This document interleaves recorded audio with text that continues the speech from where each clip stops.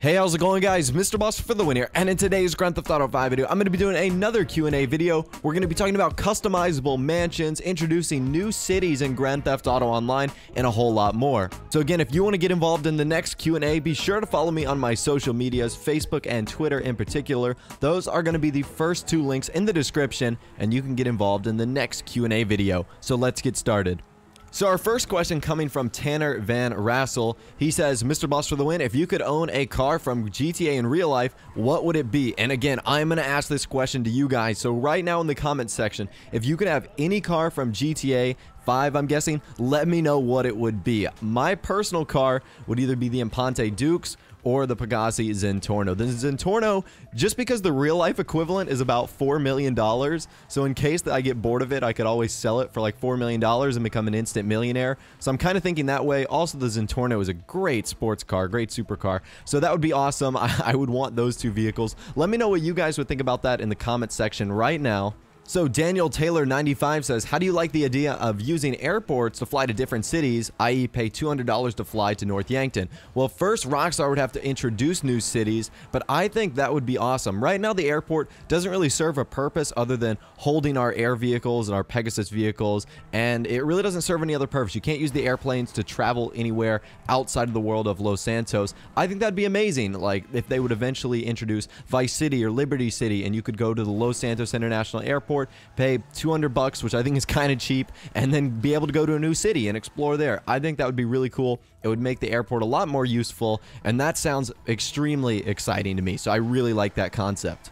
So Boss or Funny Game says, do you think it would be epic to have a design your own mission mod on GTA 5 for PC? And he also asked me another question regarding, I think it was custom mansions or something along the lines of that. Yes, I absolutely do think so for both of them. I think those two things would be epic. There was like a Skyrim DLC, it's kind of slipping my name right now. I think it was like Hearthfire or something like that, where you could literally create your own, it wasn't a mansion because it was in Skyrim, but you could create your own house. And I think GTA 5 would be epic to not only create your own missions, but also like take one of the interiors of a Rockford Hills mansion and make it your own, kind of like a custom created mansion house. I think that'd be pretty freaking epic, and I think that would be one of the coolest things that would entice me about GTA 5 on the PC, is an exciting mod like that where I could create my own home and not an apartment in Grand Theft Auto 5 and of course Los Santos. So TT124MC says, do you think that there will be a GTA 6 trailer this year? If so, what's one of the things you want to see in it? Now, I personally do not think we are going to be getting a GTA 6 trailer this year. I think we're maybe at least a year or two away from that. I think Rockstar's got a few other plans, but if we were to see one, I would like to see the palm trees of Vice City, you know, southern Miami, and going back to Vice City for GTA 6. That is my one wish. You know, we've had Liberty City twice. We've had Los Santos twice. The only city we haven't gotten twice is Vice City, and I just want to go back there. I want to see the sun and, you know, the 80s theme, even though that probably won't happen, and just the palm trees of Miami. I think that would be great, and I think that would be an ultra cool setting. Paul asked, do you think that there will be a set allowance of heist players that you can do every 24 hours? I think there is going to be a cooldown period for heists, meaning you can't do them over and over and over and over again, simply due to the fact that you're probably going to be able to make a ton of money. It might be like 45 minutes or like 1 day equivalent GTA time, like kind of like how it is selling cars in the Los Santos custom shop, but I don't think it's going to be a huge penalty where you can only do like 1 heist per day. I think that'd be really stupid, and I think that'd be extremely dumb on Rockstar's end if they totally limited what we could do with heists.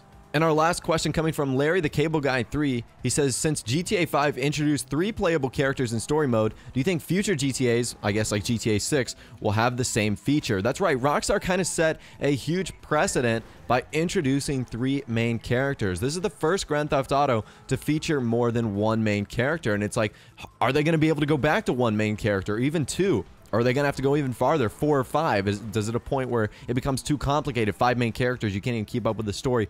I personally think 3 is a good balance. It lets everyone kind of enjoy one of the main characters. Like, I know there was an issue. Some people might have not liked CJ or might not like Nico. And if you don't like those main characters, you're not going to particularly like the game. But with 3 characters, you have a wider chance of appealing to more people. Like, one person might love Trevor, but hate Michael. So there you go. You can play as Trevor, and you can enjoy the the game that way. So I do think it's a neat concept, and I think it's cool. Who knows if Rockstar is going to do that in future Grand Theft Auto games. So anyways, those are all the questions for today. Hopefully you guys did enjoy. If you did like the video, a thumbs up rating would be awesome. I would really appreciate that, guys. And of course, also subscribe to my YouTube channel if you are new or you like daily Grand Theft Auto 5 videos like this. Without the way, guys, like I said, thanks for watching. Take care, and I'll see you guys in the next video.